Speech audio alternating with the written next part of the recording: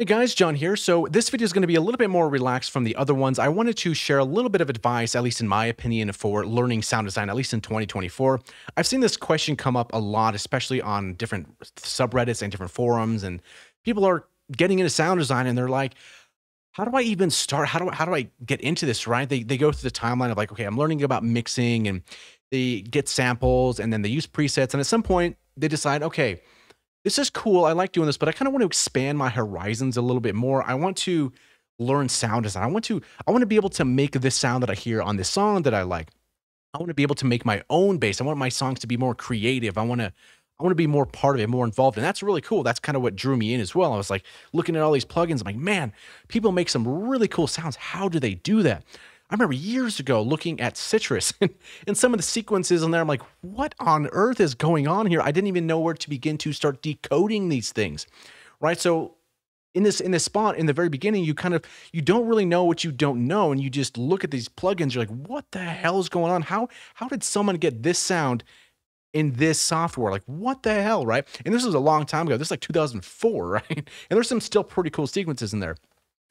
So I guess some advice I would say, at least for my journey, I didn't try to say I'm going to learn everything about everything. Like that was a hope. That was really cool, but you just got to take it one step at a time. And definitely now there's so much information out there. A good one that I think a lot of people recommend is Centorial.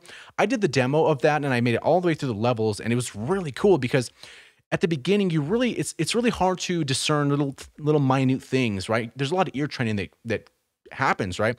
We might not know the difference of a saw wave and a square wave. We know what they look like. We know that they look like different symbols, but we don't sometimes know what they sound like because they can sound a little similar in the very beginning. You're like, I don't know if that's a saw wave or that's a square wave. So it's kind of hard to listen properly, right? Because after a long time and making patches and making different effects and stuff like that, you can kind of know what different recipes are, right? If someone has like a lead, at some point you're gonna be like, okay, so that's basically made from square waves, or those are gonna be made from like pulse width modulation square waves, or that's just a saw and then a square at the bottom, and they're using a little bit of coarse. Like after a while, you're gonna start getting into that. So I would say maybe pick a synthesizer that you like, maybe one or two, or really depends on what you want, because this thought process is, I'm kind of maybe the outlier of this one, because most people say pick one synthesizer and stick with that guy and use that one and don't kind of look at anything else. And I can see where they're coming from. That is good advice. I couldn't follow that personally. Like I was saying in some of the podcasts, I was like, well, I like that concept because you do start to learn that synthesizer, but after a while, it kind of doesn't have that excitingness to it, right? You know, when you get a new plugin or you get a new synth and it's like, oh, okay, this is fun. You get to discover all the cool things, right? You get into a video game and you discover the different levels, the different things you can do or build or make in them. And it becomes fun. And then after you play it for so long, you're like, okay, it's not really as fun as it was before. And then you go on to a different game. Maybe that's really fun. So that was kind of my process. But I kind of did it in a rotation. I kind of took that advice and kind of just molded that into a completely different way.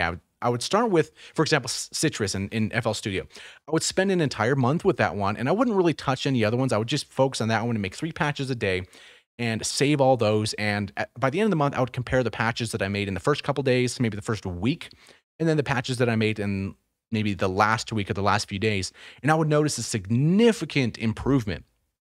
But at that point, Citrus was getting boring for me. I was like, I really don't want to look at this interface ever again. So I kind of just followed that feeling, and I'm like, okay, let me just open up Harmor and play with that one for a month. And this one seemed exciting. There's so many things to discover in that one.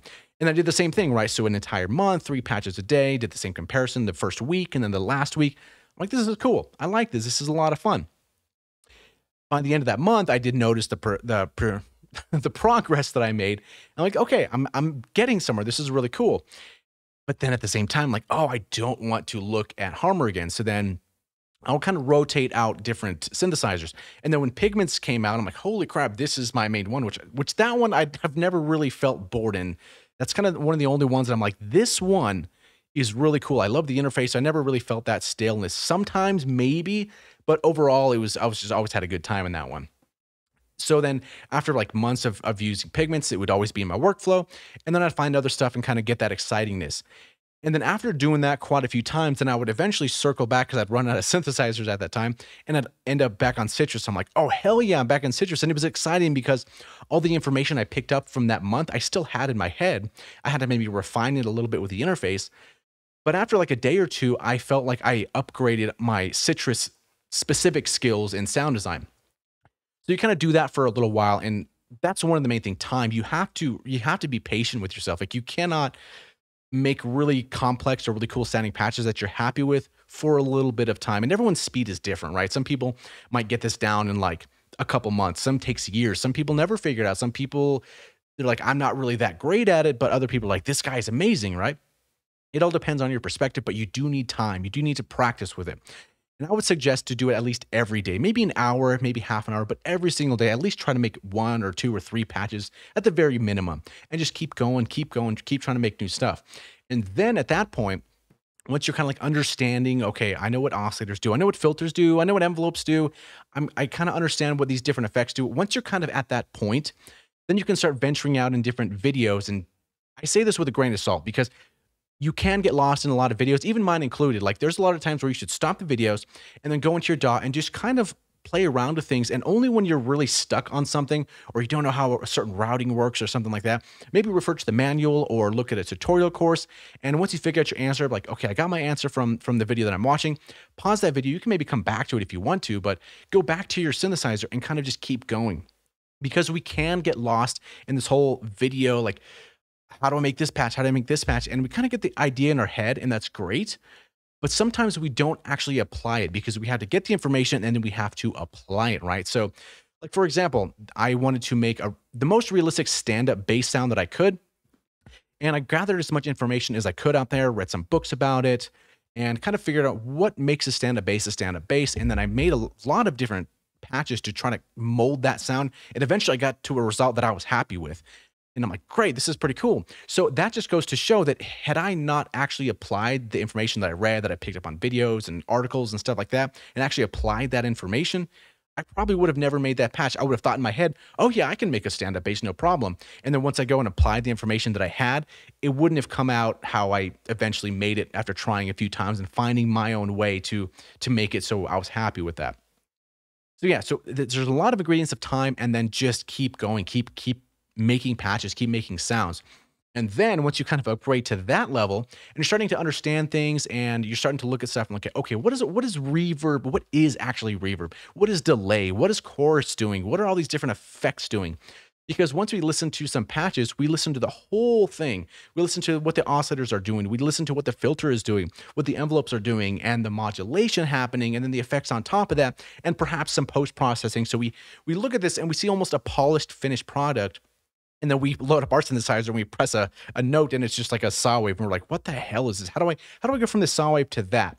So that's one of the steps where you kind of need to understand what effects do. And maybe you can go on a little bit of a binge, you kind of read what they do, listen to what they sound like, and spend some time in your synthesizer. Just got a saw wave and then start using one effect. Maybe put the chorus on there and play with all those settings and kind of get a sonic imprint of what that sounds like in your head and in your headphones, your speakers, whatever it is you monitor on. And that's also an important point as well. Like you really do want to have a monitor system that actually reproduces all the sound that you're trying to make, because if you're trying to make a patch or trying to make a sound and you can't hear certain frequency ranges, then you're kind of already starting off at a disadvantage. Maybe get a better pair of speakers or a better pair of headphones that can actually reproduce that in a better way. So that's kind of the initial stuff right there. And once you have that kind of in the bag and you're feeling kind of good and you feel comfortable in whatever synthesizers that you're picking from that point, I would suggest maybe the synthesizer that you like the most at that time, or your favorite one that you feel comfortable in, load up 2 instances next to each other and find a couple patches that you like. And on one of them, the patch that you load on that you like, you're like, okay, this is a cool sound, I want to recreate this. You literally have the recipe right in front of you. All you have to do is decode it. So load that one up, load up a fresh instance right next to it, turn the effects off, and then maybe if you can, maybe disable some of the modulation at first, and then focus first on the oscillators. What are the shapes this oscillator is doing? Is this a saw wave? Is this a square wave? Is this a triangle wave? Is this maybe something in between? Is there maybe FM happening on a sine wave or maybe on a triangle wave or something weird like that? And then once you figure out what's going on in the oscillators, then rebuild that in your init patch. And then, okay, you got that. So where are these oscillators going? They're going to the filter. Got it. What kind of filter? Is this a low pass 24? Is this a 12? Is this a 6? Is this something crazy like a 36 or a super, super steep one or something like that? And then you got that. Okay, now is there any drive on the filter? How much resonance is on the filter? Okay, you apply that. And then you think, okay, so now we have the oscillators going to the filter. Is there any filter modulation happening, right? There's generally an envelope that's modulating that filter cutoff. What is that doing? And then, try to match that as best as you can. And then, okay, so what's the loudness contour doing? What's the amp envelope doing? How is that one set up? And then once you kind of got that basic sound going, now is the time to maybe unsuspend the rest of the modulation, because maybe there's some modulation that's going, like if you're in Diva, for example, maybe there's some modulation that's moving the shape, right, of the waveforms. And maybe that has a huge impact on the sound. Got it. Okay. So start looking at where these modulation targets are going. How much is the depth? How much is this modulation happening? And then once you do that, then look at the effects. Say, okay, so now we have all this effects deck. Now, how are these effects working? And depending on the synthesizer that you're in, maybe you're in Avenger, right? Maybe you have one oscillator going to this first stack of effects. Okay, turn everything off and then just look at that first stack. Maybe oscillator 2, 3, and 4 are going to effects 2. Got it. Okay, so look at where the signal is going, and then turn off these effects from the bottom to the top, and start enabling the first one and seeing what are those settings? How is that actually changing the sound? And then once you got that, kind of keep going, process and process and process. And by the end of that, you're going to figure out, okay, this is how this is constructed. Now, the first couple times doing that, there's going to be a lot of copying and pasting. Okay, this is that. And then you put it over here. Oh, that's what that's doing. And that's normal. That's fine. It's probably what you should do, kind of get into that workflow. But after that, you should first load up the patch that you like, listen to it for a little bit. Don't look at the settings yet, but try to get an approximation as close as you can based on the knowledge that you heard, and then kind of see where you're going. And once it sounds a little bit too wrong, then maybe try it a little bit more. And if you still can't get it, then kind of look at the settings and say, oh, okay, this is what I was doing. It wasn't this type of filter, it was that type of filter. It wasn't this effect, it was that effect. It wasn't a phaser, it was actually a flanger. And we all get tripped up by that sometimes. So that's kind of the process. So we're in 2024. You don't need to spend a lot of money to do this. You can get a paid synth, which if that's what you want to do, great. But there are a lot of free options out there, right? A lot of people suggest Vital to start with because yes, it's free. You don't have a really monetary investment to really get into like the crazy synthesizers out there. It can do a lot. Then you also have Surge, which sounds fantastic, by the way. The filters on Surge are just amazing. And not to mention, there's lots of other free synthesizers out there as well, not to mention free effects, free EQs, plugins, compressors, distortions. I mean, you name it, there's a lot of free software out there. So it's not like you have to really invest a lot of money into your software. You can later on. But the stuff that you probably should invest your money into is either headphones or speakers, because again, if you can't hear what you're actually mixing or what you're making or the sound that you're trying to carve out or compare something to, how do you expect to get somewhere if you can't see where you're going? So that's why it's probably best spent at least your money into something of quality that you can listen to, because at the end of the day, that's what you're monitoring on. That's your roadmap, right? If you're driving a car down a road and there's a fog and you can barely see, how do you expect to go where you're trying to go if you can't see, if you don't know where you're going? That's kind of that whole point there. But to kind of wrap this whole thing up here, the main thing is time. Don't give up. Do this daily, every single day. And then the comparing patches is great. Building 3 patches a day is great. And just keep hitting it and keep hitting it. And after a while, you're going to start going on different timelines of different things, right? You're going to notice that different sound designers do things a little bit differently. If you have any of the Yuhi stuff, study some of the patches in there, because those are really, really, really intense, especially in Zebra. If you look at how those are set up, you're like, oh my God, how is this modulation set up? And then you figure out, oh, that's a clever way to do that. And then you kind of get these little tricks from all these sound designers, all the preset packs that we've accumulated over the years. Those are a valuable thing of information that we can really make advantage of. So if we have a pack that by someone that we like, we can look at these and just meticulously study every single knob, every modulation depth, every modulation source, destination. What are the effects doing? How is it sounding so good in our ears just by some synth patch? So that's something that I would definitely recommend to do. And I will say that it will be frustrating. It will be annoying. There's going to be a lot of times where you throw it on your headphones and you're like, this sucks. I'm not meant for this. Those are going to be little roadblocks for you, and you have to pass that. If you're feeling frustrated and you're like, I can't do this, just put it down, close down your system, take a break, walk outside, and then come back to it when you're feeling a little bit more inspired. Maybe listen to some tracks that you like, or maybe watch some videos about some synthesizers that you like or something like that, and get that feeling again. And once you do, then kind of go, hit it again, because you really shouldn't feel so frustrated and upset once you're trying to make a patch test. You're only going to get diminishing returns at that point. So yeah, with that being said, hopefully that's some advice for that, because I see that question pop up quite a few often. How do I even get started? How do I do this? What do these buttons do? What do these sliders do? I don't even get how this stuff works. And everybody starts off that way. Anybody who sees a synthesizer there for the first time and they look at it, they're like, what is what every button does? The same thing like a mixing console, right? If someone looks at it, you know what all those buttons do? And it's like, well, yeah, I mean, a lot of the times they do a lot of the same things. They're just, a lot of different inserts and channels and stuff like that. So synthesizers can be a lot like that, right? A lot of the interfaces are going to be different, but at the end of the day, you're going to have oscillators, you're going to have filters, you're going to have envelopes, you're going to have effects for the most part, right? You're going to have some modulation sources, and they're going to be in different ways. Different companies will apply that a little bit differently. They'll have different approaches. And then once you start getting to a comfortable spot, this is the last one, I promise. Once you start getting to a comfortable spot in your sound design skills, then it's kind of a cool way to branch out and see what other things are, because filters do sound different. Oscillators do sound different. Envelopes react differently. The whole synthesizer will be different. It'll be the same components, right? Like there's all sorts of different cars out there, and they all drive, right? They all go, they stop, they accelerate, they slow down, they turn.